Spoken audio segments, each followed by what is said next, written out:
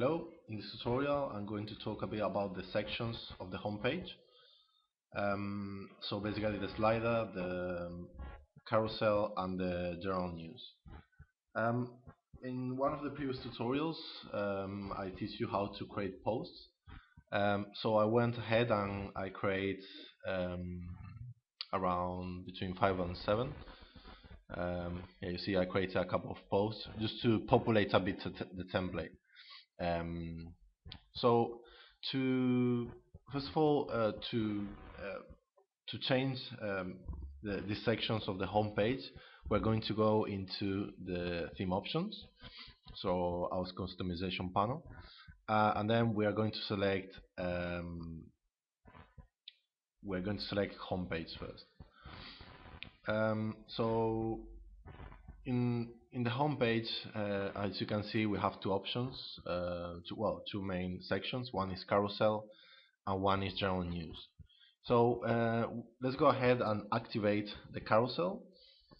And basically, the carousel is the rotating posts that are underneath the slider. Anyway, let's go and activate it, and then we select the amount of posts that we want to show. Let's say that we want to show 4. Then the category that we want the post to show, which category of post we want to show, which is we can select fantasy. As you remembered, we create fantasy, shooter and slider, but we decided that slider was only for the slider. So let's say that we want to select category fantasy, and then we can give you a different title if you want. But at the moment, let's leave it for news, but we can change it if you want. So let's go and save all changes, and all changes are saved, and let's go in the home page and we refresh the site. So we refresh and you will notice that there's a new section appeared, which is the carousel. So here you'll be able to move between the posts, and you will also be able to access the post by clicking on any of them. So then this is the carousel section then, and now let's talk a bit about the general news section, which it works really exactly the same as the carousel really. So let's go back into the admin panel and we go into general news. Here again we can choose the amount of posts to show per page. I think 5 is a nice number. It kind of, you kind of have a nice page feeling. Obviously, maybe you have the sidebar, you want it like um, you have like a longer sidebar or a shorter sidebar, so you want to add more or less. Maybe 3 is better for you, so we can do that if you want. So anyway, you can select the amount of posts you want to show. Again, you can select the category, and you can change the title again. So maybe instead of general news, you can change to, I don't know, latest news. This doesn't matter, it doesn't need to be capitalized, so I just writing like with different um, I'm writing with like capital letters and not, so just to show you that it doesn't matter.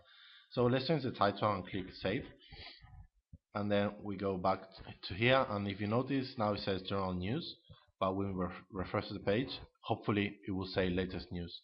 So as you can see, it says latest news now. So this is set up, and the last part is the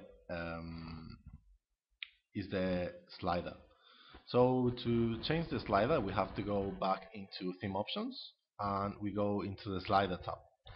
The slider tab, we have two options. One is the parallax slider, which is the one that we have at the moment and is the default one, and the other option is the tab slider. So we want to select the one that you want. Let's select the tab slider now, so you see the different change, and then you can also select the post category. So the same as as the carousel and the general news, you can select the category that you want, which post you want to show. So we kind of said that we create a category called slider to show that post. So let's select slider, and then here it's just for the image count. It's just for a parallax. So let's say that instead of tab slider we select parallax, and you want to show only 5 posts, then you can give it a number. But at the moment we're going to select tab slider. The only reason because tab slider has no image count is because we only have 3. You cannot have more than 3 because if not it will break the design. So let's go and click save all changes, and when we refresh you should have a tab. So now as you can see, the slider changes and it changed into the tab slider. So I just want to quickly show you about the parallax um, count. So let's say that we want only to show only 3, then you can click save all changes, and here now it will come back into a parallax slider with only 3 options. You can see 1, 2, 3, and imagine that you want to show only 2, then change to 2 and you save all changes and you refresh and it should only show 2. So this concludes this tutorial, and I will see you in the next one.